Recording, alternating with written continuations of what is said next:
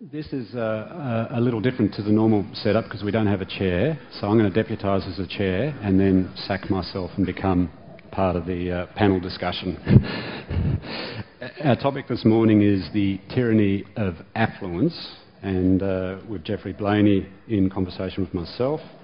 A fairly spiky topic because Geoffrey, of course, and we will do without the mobile phones because I just turned mine off. Thank you. Quite an interesting place in Australian history we are at the moment, and I'll give you just a bit of a run through while the last of the arrivals arrives. Interesting way to look at Australia is to have a think about where we were about 30 or 40 years ago, when the rest of the world was going mad in pretty much the same way they're going mad today with the GFC. In the early 70s, we had quite a big episode of sort of social stress with inflation and high unemployment, and our political system went nuts, our bureaucracy went nuts, our judiciary even went nuts. And the story that we told ourselves in the 70s was one of chaos. Of course, when we look around the world at the time, the US with Watergate, the three-day working week and the British disease in the UK, Europe at a state of near civil war in some societies. There was dictatorships in most of the countries that are today threatening to bring down the global economy. You wind forward about 30, 35 years later, and Australia is in quite an unusual position. Global financial crisis, to my mind, is not dissimilar to the stagflation episode of the 70s. We had, in those days, Western societies paying themselves too much in terms of high wages and government spending. In the 21st century, we've all paid ourselves a little too much in terms of the government debts governments are carrying and the household debts the household sector's carrying. But the Australian story, and I think I'm going to prompt Geoffrey on this in a second, the Australian story is a lot different to what it was in the 70s. We've shown a resilience, I think, that's probably surprised a few people. And when I sort of look around Canberra, not only has the resilience surprised people, there's this sort of pushback from the community. Well, no, we haven't done anything actually. What are you going to do for me? At the moment, we've seen a bit of that in our politics in the last couple of years. But I put that thought to one side and consider how we got here and where we're going. And as I say, the topic is quite spiky, the tyranny of affluence. And I'll introduce Geoffrey and then give you a quick one-word summary on myself for those of you who don't know me. Geoffrey, of course, is Australia's probably the most significant and popular historian, and he's got chairs in economic history and in plain history at the University of Melbourne for 21 years. 36 books. Is it 36 by now? We count about 36 books, including the best-selling A Short History of the World. He was a delegate to the 1998 Constitutional Convention and chaired various Commonwealth government bodies, including the Australia Council, the Literature Board, the Australia-China Council and the National Council for the Centenary of Federation. As I say, the title is The Tyranny of Affluence. Geoffrey's masterwork in the 60s was on the tyranny of distance.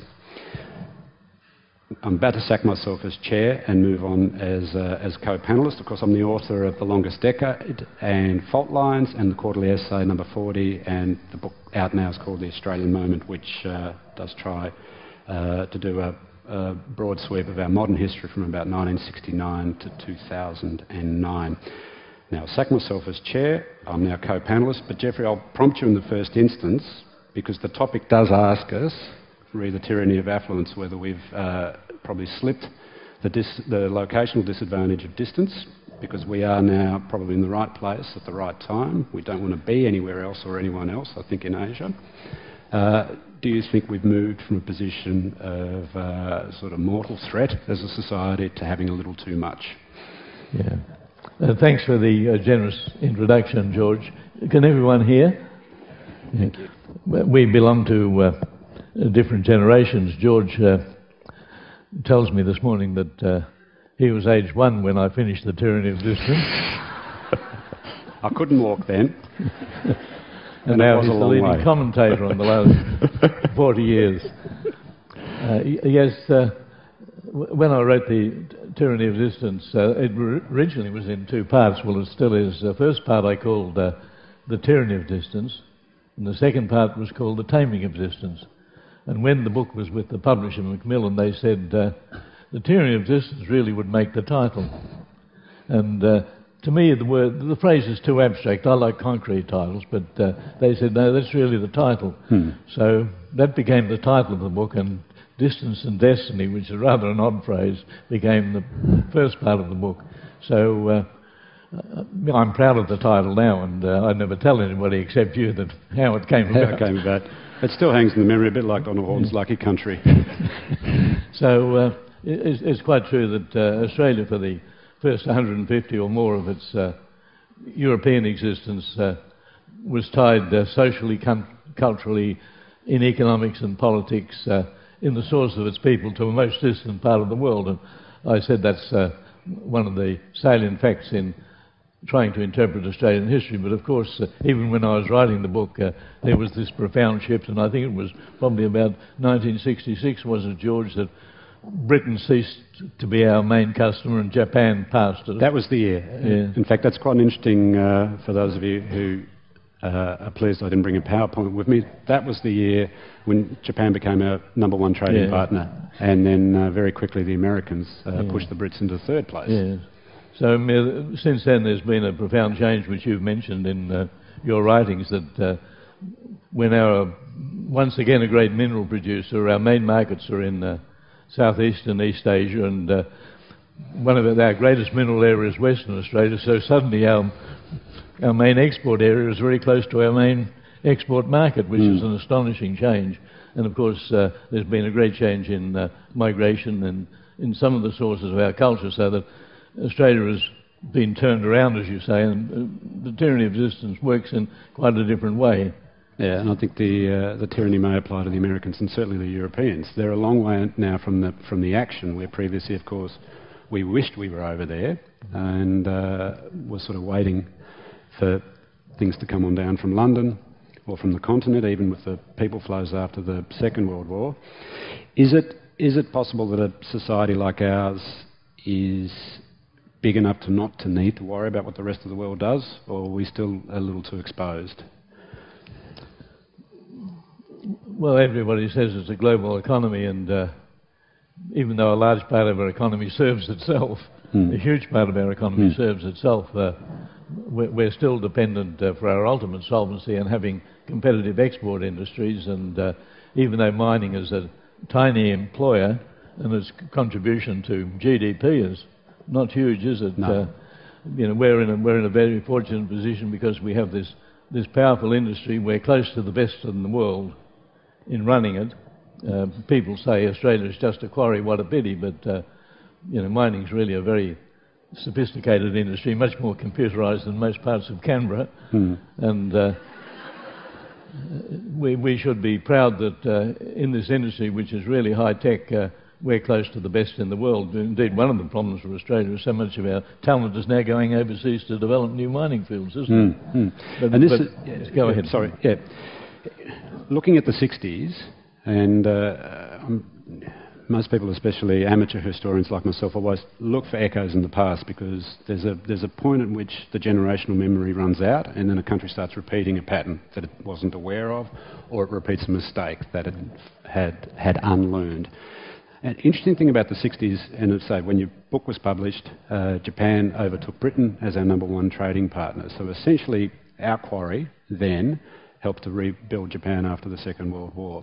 It's quite an interesting thing for Australia to be able to do. If you think back 10 years earlier, when Japan sort of got the most favoured trading nation status, for the Menzies government to be able to do something like that with the prisoner of war camp still fresh in the national memory, is that to me, when I look back now, is one of those early examples of Australia adapting to a shift in the global economy. Even though we had a closed economy at the time with very high tariff walls, there were parts of our economy that were, you know, ultra competitive in a global setting, but also very, very nimble. So the idea that we could get over our hang-up about the enemy in the Second World War has suddenly become our best friend in trading in the 60s. Do you see maybe a rough parallel with the way our relationship with China is operating today?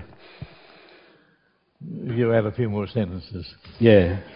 You want me to add a couple more? You add a couple more. Okay, I will. Well, one continuity obviously is the fact that we're helping to industrialise the next big thing in the global economy. And Japan was the next big thing in the global economy and was a competitor to the States by the 70s. It had announced itself as a competitor and was shooting for the #1 prize by the 80s. It didn't get there.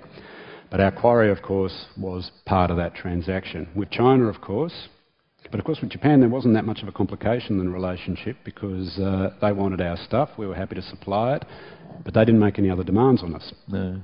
The Chinese, I think the difference here is that the Chinese obviously would like us to take their side in any clash with the Americans, which is a fascinating diplomatic challenge, I think, for the future. The other thing is, our connection to China is different at a societal level because we're exchanging dirt for brains because the immigration program is bringing back a lot more Chinese. We weren't importing Japanese best citizens in the 60s and 70s.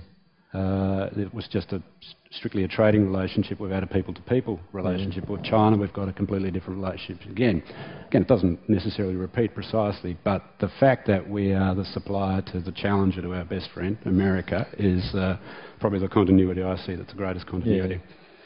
Yes, we rejoice that China has become, in many minerals, our main customer and surging forward as our export market. And I think Australians generally rejoice in that. They might not like mining to be so prominent. No. They might not like manufacturing to be in trouble, but I think there's much more rejoicing about China becoming such a strong customer than there was about Japan in the 1950s and 60s becoming a strong customer. I think that generally in Australia there's a very high measure of goodwill towards China in the loose sense, but we've not thought of the big problem when China eventually becomes, as presumably it will, the #1 economy in the world, although strictly speaking it's got a way to go to pass Europe, hasn't it? Yeah, well, Europe is the single biggest economic entity in the world. I mean, presumably that's what the Greeks are trying to do by breaking up the EU. They don't like being #1. But at the moment, the European Union, the European area, is bigger as an economic entity than the US, and China is third. But of course, you take the constituent parts of Europe, there's really only Germany in the top 5, which becomes a different story again. That's right. But we can't quite yet imagine the implications of China becoming not only #1 or 2 economic power in the world in the next 10 or 30 years, but China becoming not the #1 military power, but a mighty military power. A superpower. A mighty military power. And since we've relied for so long on powerful allies, we relied on Britain, didn't we, for 100 years, and then we've relied largely on the United States for more than half a century. The idea that we might have to make some choice and some compromise has not yet entered many heads in our good nation. Yeah, no, it certainly hasn't. I mean, you don't have this conversation in Canberra when you should. The diplomatic corps has this conversation amongst themselves, and they do in the embassy belt of Canberra, but I would bet that there's probably only 2 or 3 federal politicians who've even given this a moment's thought, which is a bit of a shame. But the Chinese, and they keep reminding us that if you want to be a really good friend, you have to tell the Americans on our behalf that the Americans ought to, let us have a bit more of the world. Yeah. An interesting position for us. Let's just take half a step back and think through that rapid escalation of, well, you call it affluence, in the 60s, on the back of the mining boom and on the back of the reconstruction. Well, we didn't have to reconstruct after the Second World War, but we had a lot of men to redeploy, and our economy, hiding behind the tariff wall, was at 1% unemployment in 1969. Now, the Australia then had a bit of a brain snap at the end of the 60s, and the example I cite is Poseidon. That's quite an unusual story for those who don't remember it, but we have, in the economic history books globally, one of the few genuine bubbles which economists like to study, because Poseidon shares were trading about 80 cents on the eve of an VFL Grand Final in 1969. At the other end of that, the following week, by the time you got in October, they were at $5, and it peaked in those dollars, by the way, and they peaked at 280, I think, in early February of 1970. Do you see in that particular episode some echo in what we're seeing today? Australia with its elevated wealth. We've got 20, 21 years of uninterrupted growth as you measure it by GDP.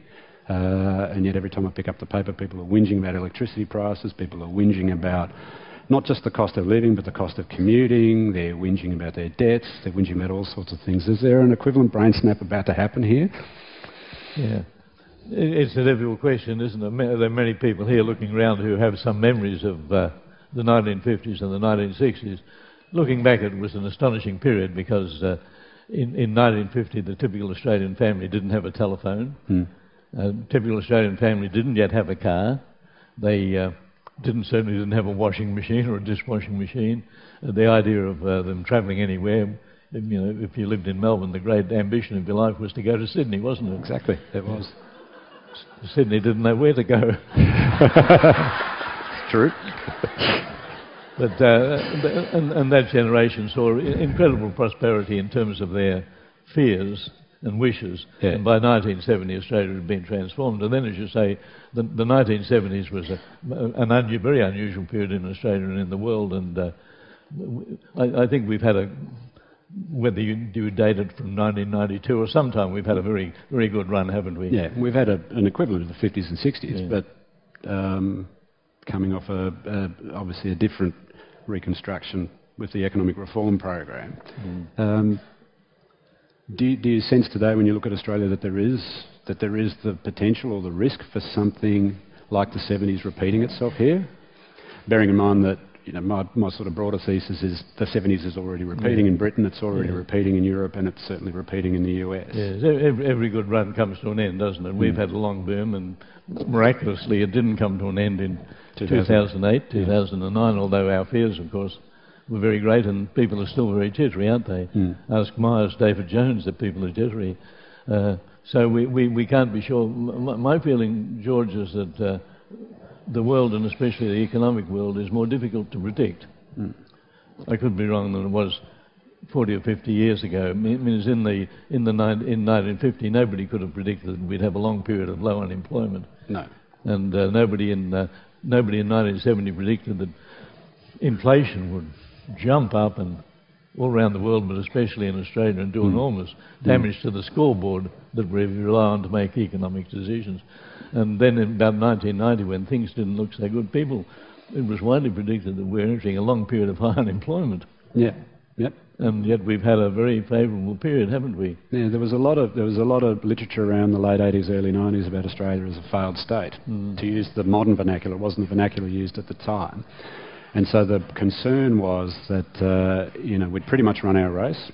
The terms of trade had been moving against us for about 40 years, which is, in jargon, essentially what the world's prepared to pay for our stuff in return for what we have to pay to import their stuff. And so they'd been declining for a good 40 years, and we sort of hit this flat spot when we had the recession we had to have. A treasurer who actually said he did this as a favour to us. And people were worried about the model having broken down and nothing, and the thing we try to replace it with, deregulation, didn't work either. It's usually out of the bottom that you tend to find the most negative commentary around. Yeah. But thinking about where we are now, 20 odd years later, there's a lot of negative commentary again. Is that just Australian character talking, or is it? Yes, I don't know myself what will happen to the world in the next 10 or the next 20 years. I don't know what will happen to the Australian economy in the next 30 years, but the evidence suggests that one of the components of the Australian economy in 15 years' time will be something we've completely dismissed. Yes. At the moment. Which is obviously what happened in the 80s. We certainly dismissed mining by the end of the 80s, early 90s. Yeah. But one of the things that's unusual about Australia now is that superannuation has become very much a fact in people's heads, and people look at the share market or hear what others say about the share market, and I think that adds a layer of nervousness that wasn't there in the 1970s and 60s, when people didn't worry about the share market and people didn't expect to live so long. We're a generation that expects to live a long time. I mean, the typical Australian, when I entered the workforce, didn't expect to reach the age of retirement. Women would, but not men. They would die on the way. Now, of course, for those of you who keep an eye on the so-called productivity debate, now the solution is to get you to work into your 70s. To do two things. One, to keep you working, and two, to defer the day when the taxpayer has to pay your pension. That's why I'm here today. Still singing for your supper.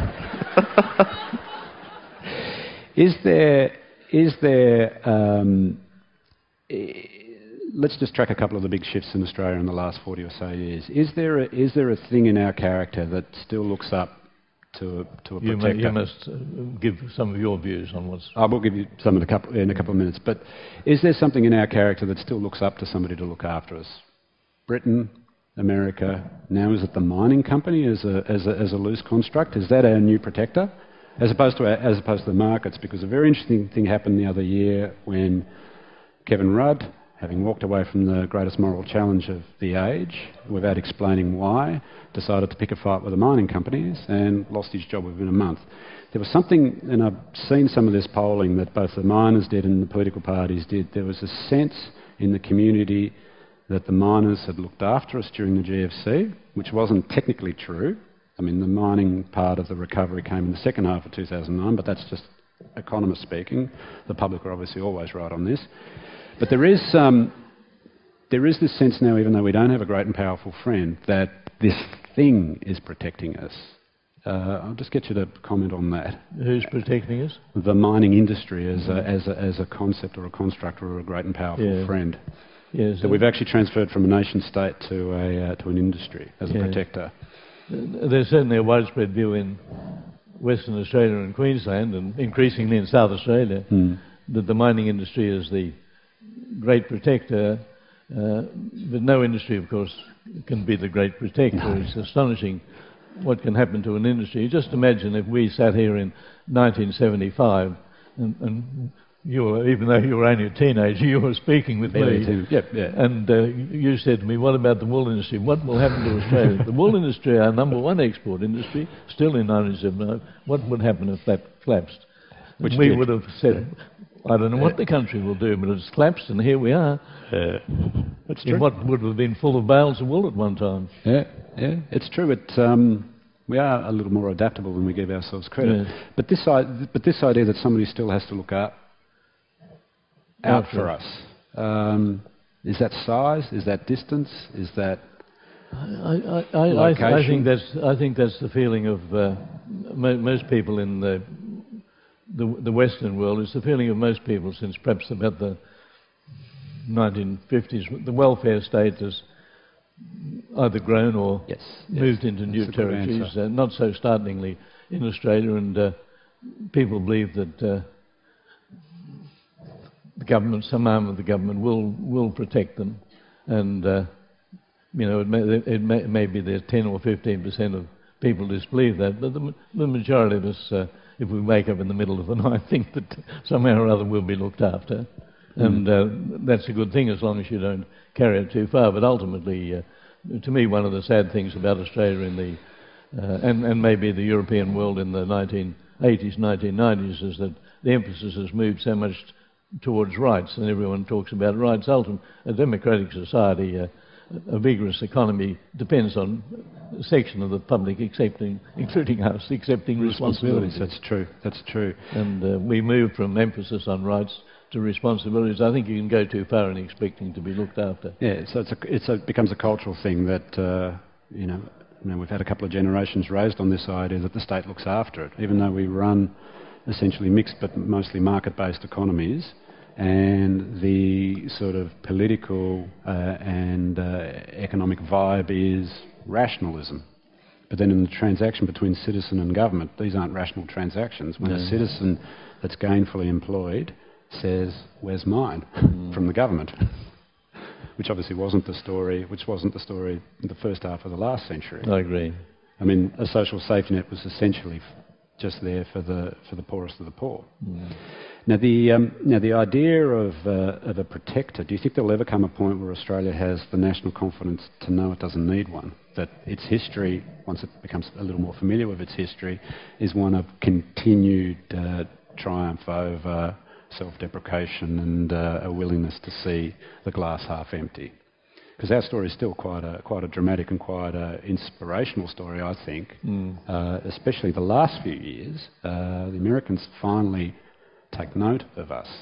And I know at the officials level, by the way, the Treasury Secretary and the like in Australia and the Reserve Bank Governor they get a lot of backslapping now at international forums, keep asking, how did you do it? But of course they come back to Australia and wonder what went wrong here, because everybody says, you know, it's terrible, isn't it? Now, by the way, Kevin Rudd did make a point at the end of last year when he was reapplying for his job. He did an interview. He did the last interview for my book when he was technically reapplying for his job, because he asked, when are you publishing? I said, late February. He goes, aha, I'll give you this interview. Why?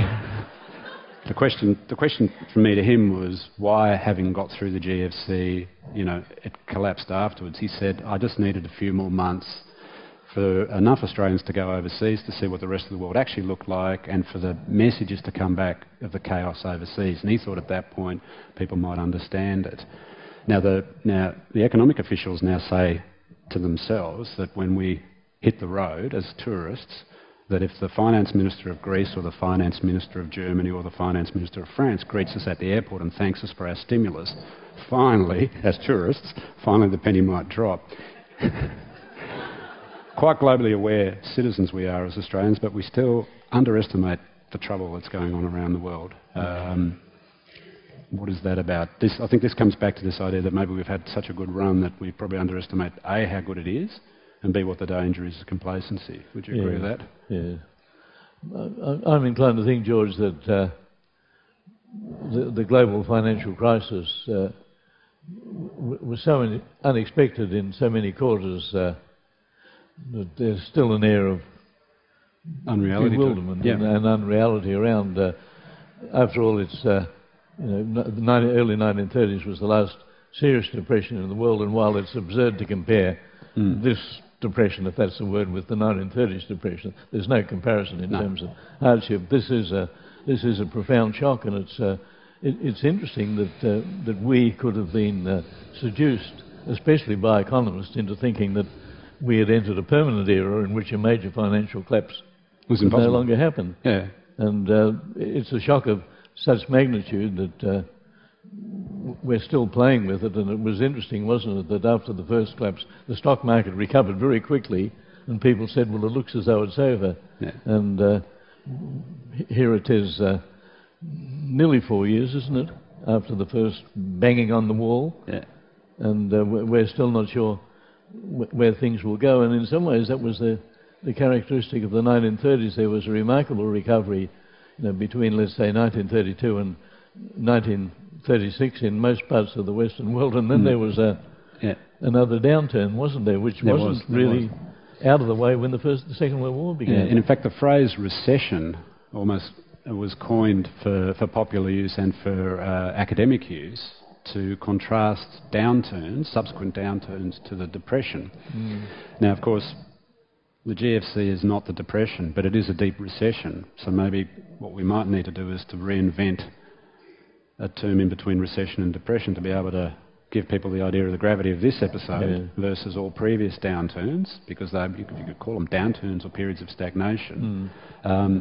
This is a deep recession. I mean, our unemployment rate is less than 5%. Our unemployment rate is half what it was at our last recession, whilst unemployment has doubled or trebled, depending on the jurisdiction overseas, since their last recession. So there are... we really...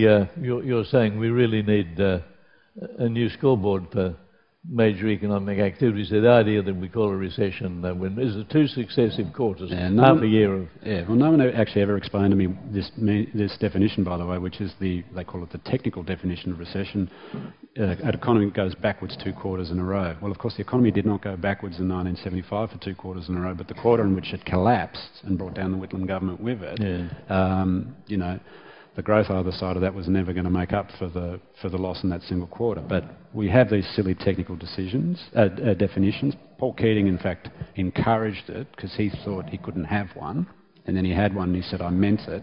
But of course that was, by the way, it was the 2-quarter definition which drove Kevin Rudd and the gang of Kevin Rudd and as a member of the Gang of Four, Gillard, Swan and Tanner, and also the Reserve Bank and the Treasury, there was this, whatever reason, whether it's a rational decision or not, the community thought a recession equal 2 quarters, so they pumped the cash into that a particular quarter to hold GDP up for long enough to be able to say we avoided a recession.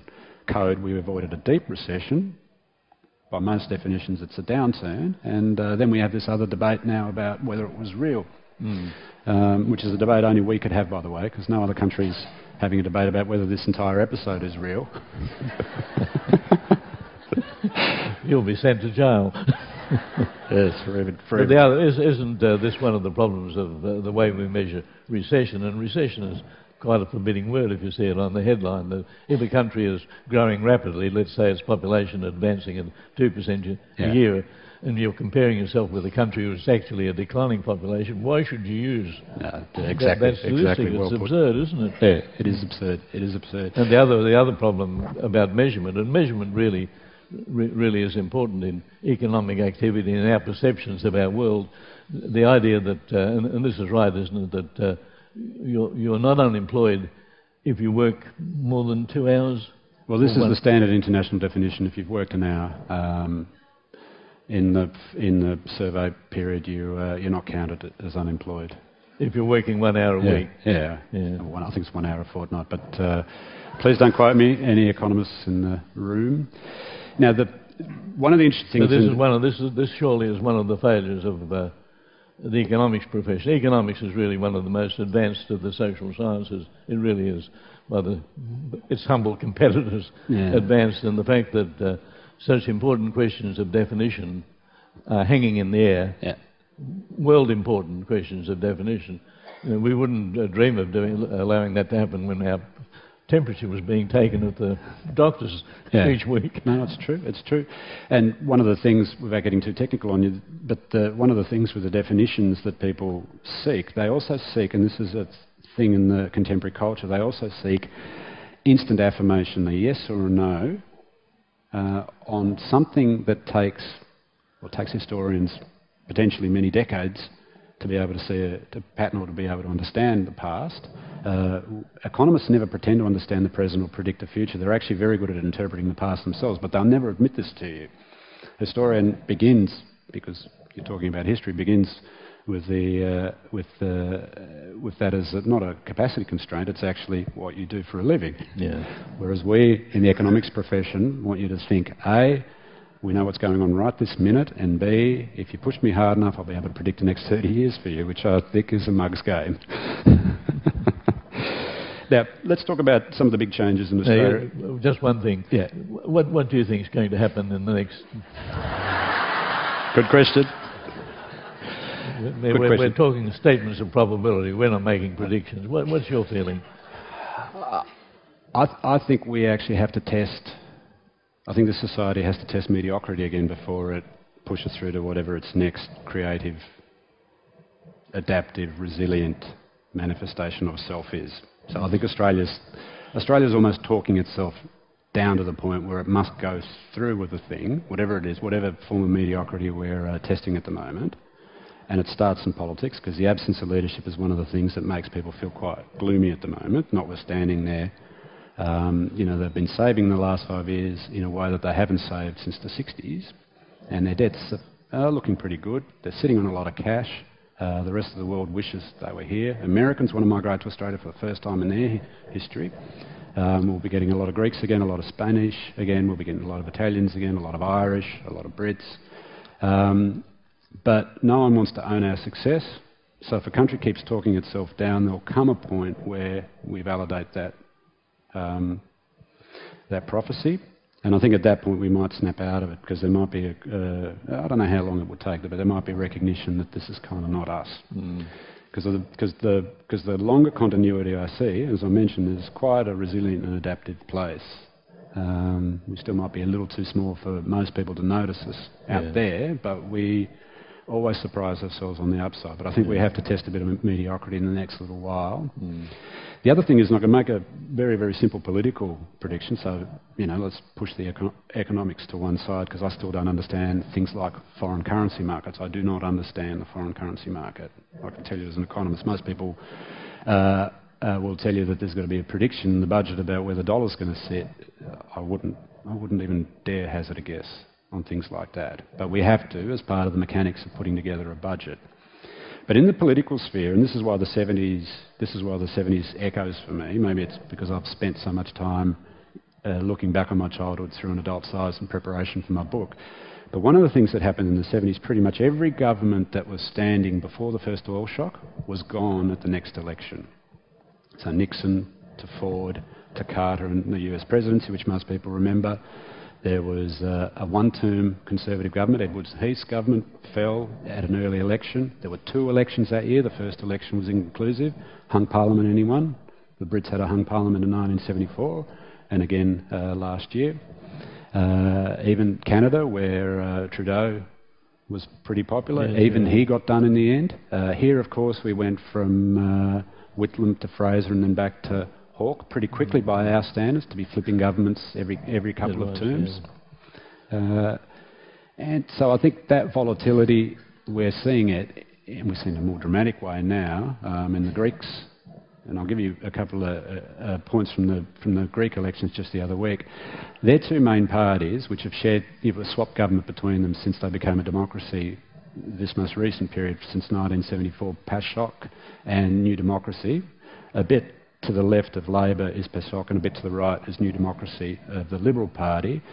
Their combined primary vote at the 2009 Greek general election, and that's a couple of years after the GFC, was still around the 80% mark, which is the benchmark for Australia in 2010 when we hung out Parliament.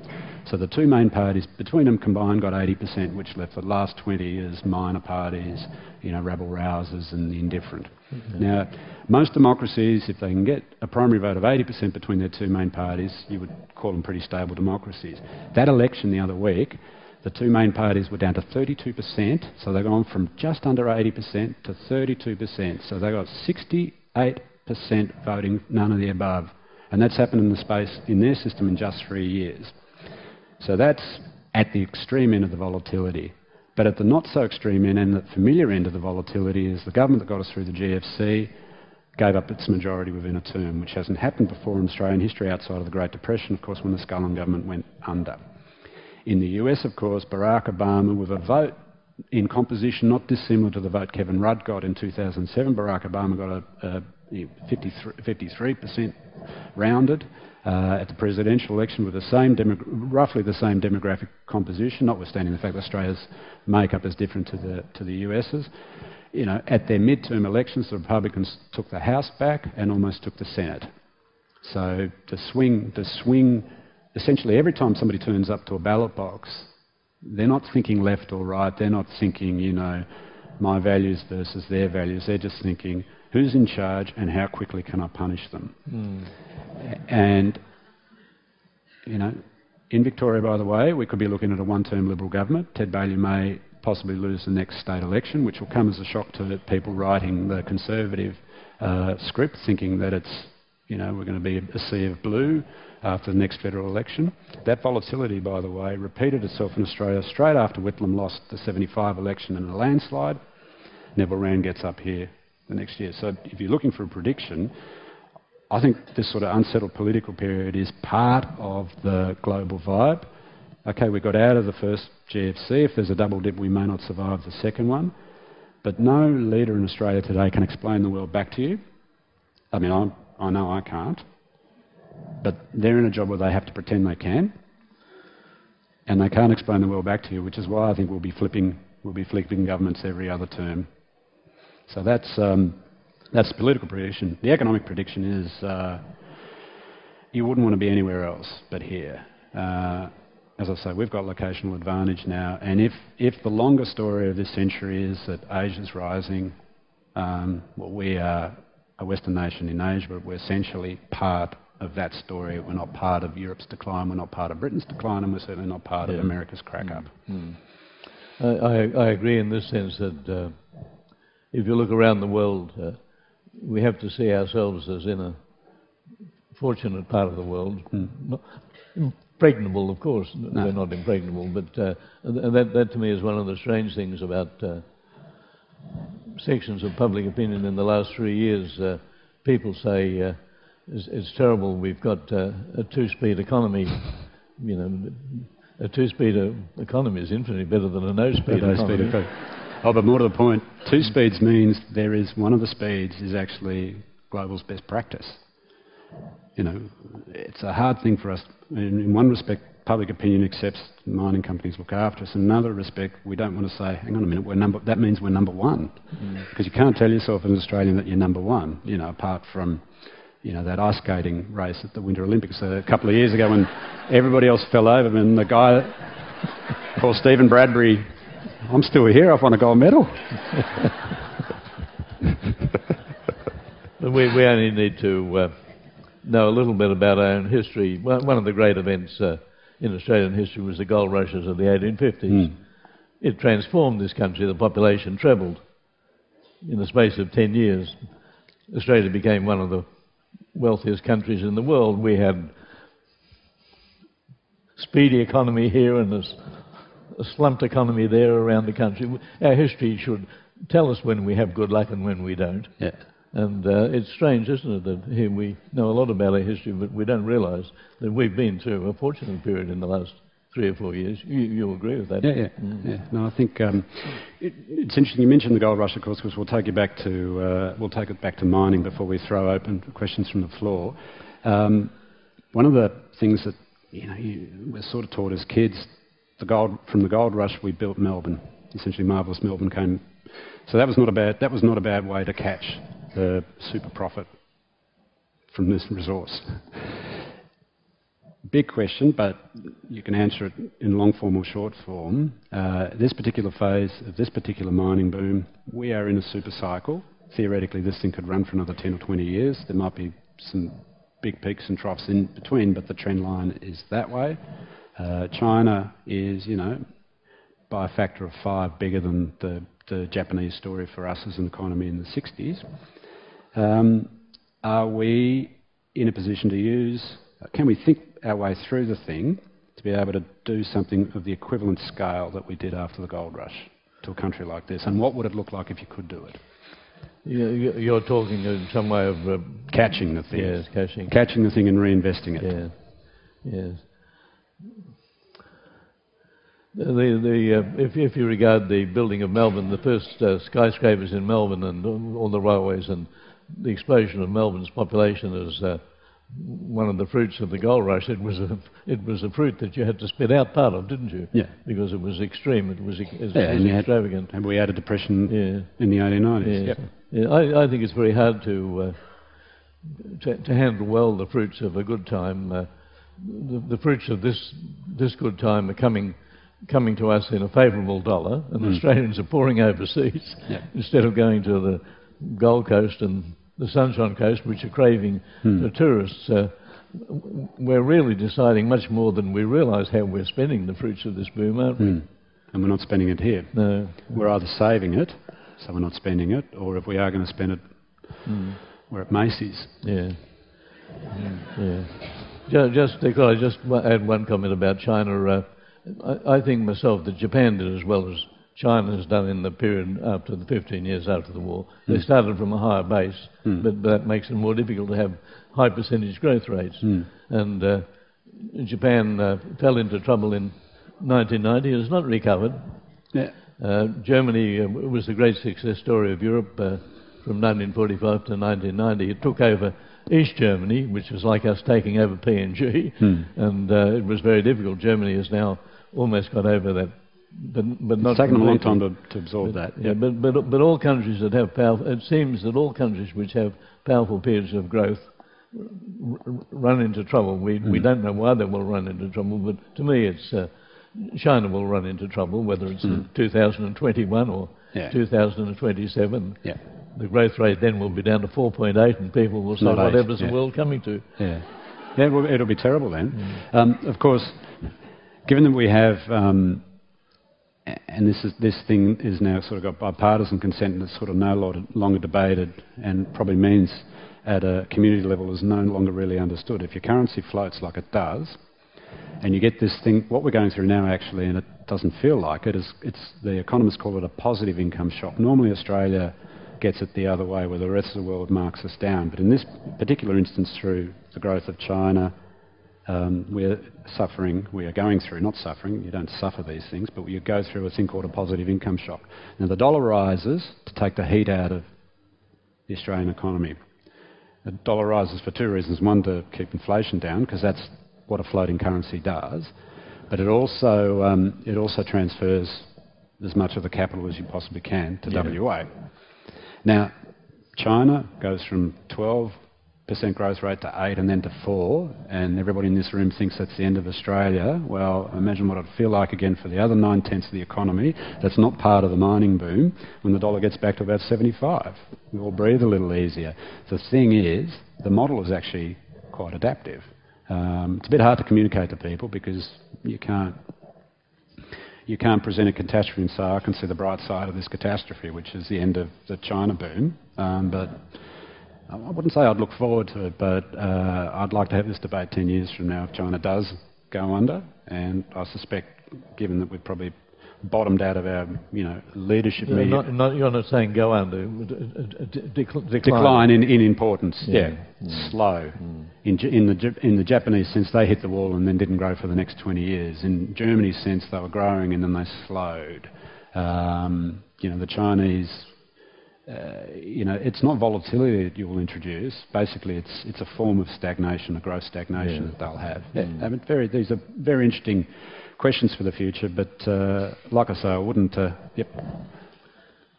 We've got about 10 minutes of questions, by the way. Like I say, I still wouldn't want to be anywhere else if I was asking the world's 7 billion citizens which country's best placed. That's the most optimistic pronouncement ever heard in the shed. Now I've got... so we've got... because this thing's been recorded, so when you stand up and you get your microphone, you give me a name and a question, not a speech. And address it to either one of us.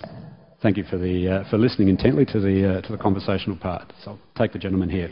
Michael RNC. In this big picture story, you're right to mention the word complacency. I read the paper today, and we're talking about a long and painful adjustment to Europe coming out of this crisis. And we heard Ken Henry say, a curious thing, we could become a haven for money flowing out.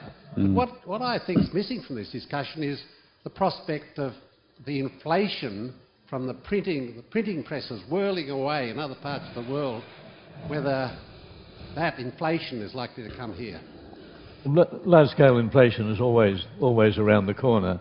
The world largely conquered that bout of inflation that we had in the 1970s and 1980s, the worst inflation the world had seen since probably the Napoleonic Wars, and remarkably, by putting the war against inflation high in priority, the world did fairly well, didn't it? It did fairly well, and in fact, extended periods of inflation are the exceptions to the rule.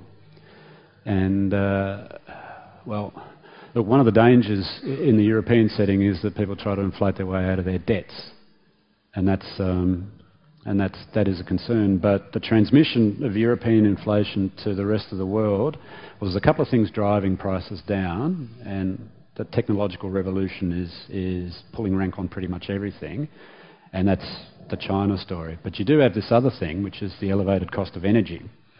Now, the big clash between America and China is really about the price of energy, as it was America's big.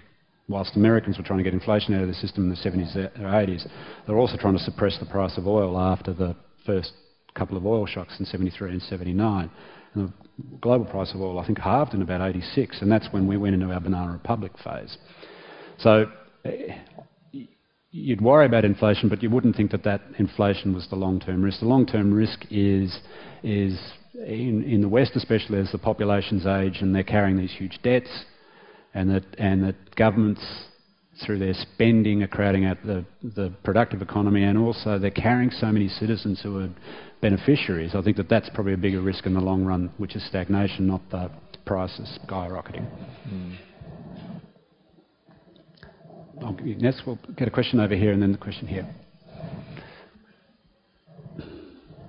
All right. You've been talking a lot about sort of a cultural identity that we have of needing an overseer, and we're really hard done by. But the government seems to keep doling out money, and the media keeps portraying that how badly we are off. You know, how do we get over it? I mean, you haven't talked about that at all, and wouldn't you, being in the media, be sort of pushing that point forward a bit more all the time? You know, how we just keep getting money and we're just always really badly off. Yeah, I imagine in the next life, in a post-media career, that I'd become this sort of one-man band declaring a war on whinging. But that...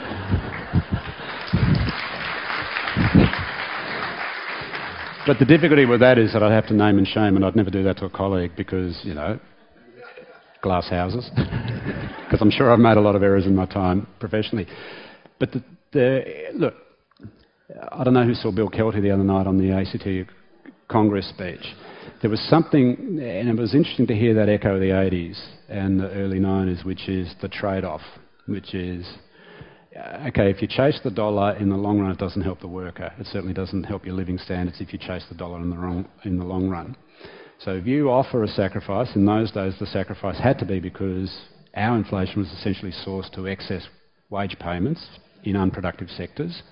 So what they did in the 80s and 90s was this huge trade-off for money wages for social wage, and the social wage is, as everyone's familiar with it now, Medicare and superannuation. So the way to get rid of the 21st century malaise, the way to stop, say, a Labor government looking at its polls and going, well, I'll just do what John Howard did in 2001, I'll do for my voter the school kids bonus, even though a few years ago we, the Labor Party, attacked the baby bonus because it was going to be spent on plasma screens. And then when Tony Abbott now attacks the school kids bonus, we say, what are you doing? You know, and he says, no, but you said that a couple of years ago. When you get past that politics, when somebody works out how to tell the electorate that the extra dollar I give back to you is $1 less I invest on your behalf, unfortunately, something has to go wrong to prompt that epiphany in the political class. Look, I see, and I made this point yesterday when we were talking about we had a session on the mining boom. I do hear from a lot of politicians who are quite demoralised by their peers, by the Gillard-Abbott crowd. And they're on both sides, and there's a super majority to be rid of both of them. And that's not disrespect to the individuals, but both of them got themselves in this sort of negative feedback loop where they have to, because they're permanently afraid of the electorate, they have to keep shouting back at it whilst trying to appease it. So there are a lot of people in the system now that would like to do it differently. So I'm hoping that, you know, I suspect we'll need a crisis to bring it out of us, but I'm hoping that it's possible to think our way through it. Sorry, the gentleman here for a question. We've got another 5 minutes, so I'm still going well. Cathro. George, could I just ask you to expand on your hunch or prediction that we're going to test and validate mediocrity? Did you mean that in a policy sense, and in which case, you know, what kind of policies would represent mediocrity in your opinion?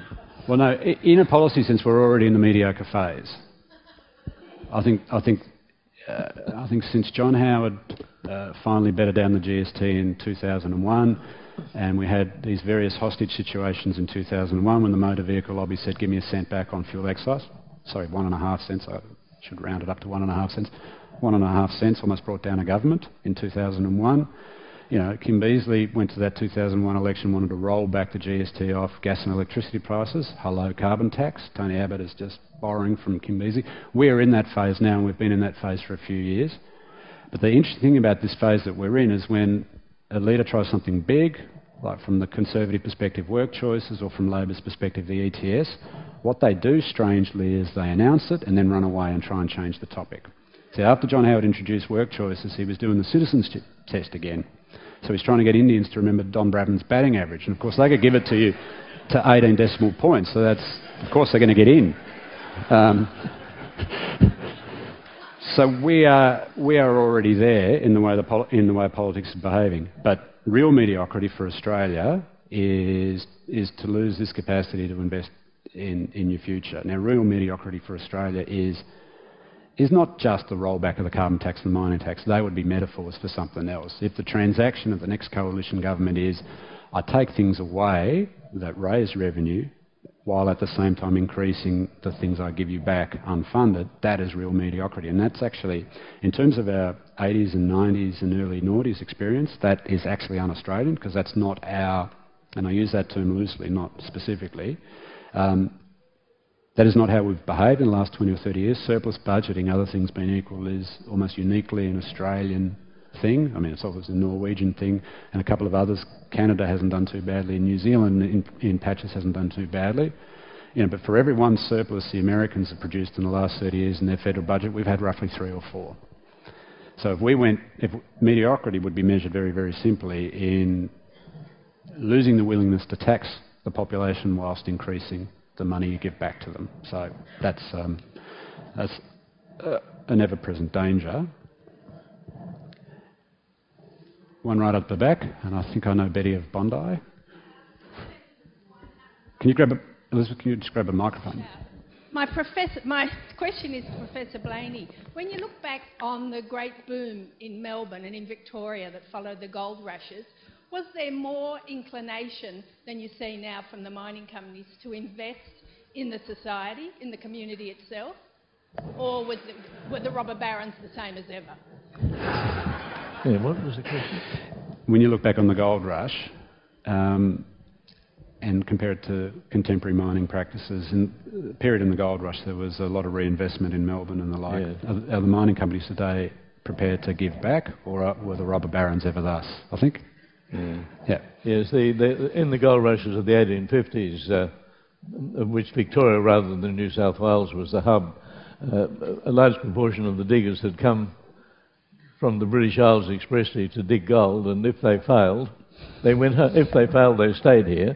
We're all the descendants of the failures, and if they were successful, they went back to Scotland or Ireland or Britain. So that no matter the situation, there are people who are going to take away the wealth. Yeah. Of course, the ones who stayed, they invested their lives in the country, and we're the gainers of that generation, because on the whole, they're an enterprising generation.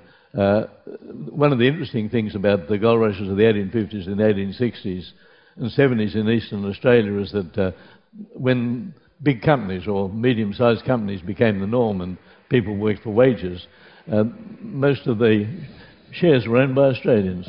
Mm. And if you go to Ballarat, and Ballarat has got a better collection of public statues than Sydney and Melbourne. It has a better collection of public statues, whether of heroes from the old world or heroes from this world, and that's what happens when local capital. Yep. Of course, when the mines go down, the local capital bears the losses.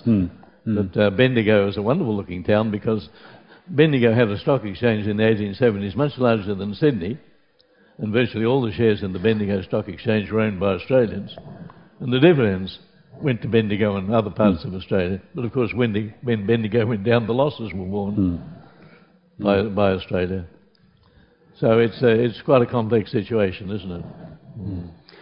Okay, that's our hour up. Of course, the cameras has just stopped. Now, I want to thank everybody for listening attentively. This has been a terrific audience. It's quite a big barn we're in, so it's possible that some of you might not have heard every word, but much appreciate your attentiveness. And also, just want to thank Geoffrey. This has been a terrific chat, and we'll see you at the next one. And good luck with your book. Thank you. Thanks very much.